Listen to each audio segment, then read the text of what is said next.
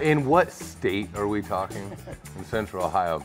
Highly illegal here in Central Ohio for the mere reasons that I am a believer in safety belts personally. So you can't really put a safety belt in the bed of a pickup truck. Those are called tie downs. No one in the back of the pickups. It's illegal for the sake of the safety of the people in the back. It used to be back in the day when I was younger, it was legal, but not any longer. Riding in the back of a pickup truck, as a matter of fact, coming here today, there were 2 kids in the back of a pickup truck. If you're over the age of 16, you can ride in the back of the truck and the driver can go as fast as they want. We hope to do the speed limit. But if you're under the age of 16, the driver can only go 25 miles an hour max. So once that driver hits 25, if the kids are under the age of 16, it's illegal.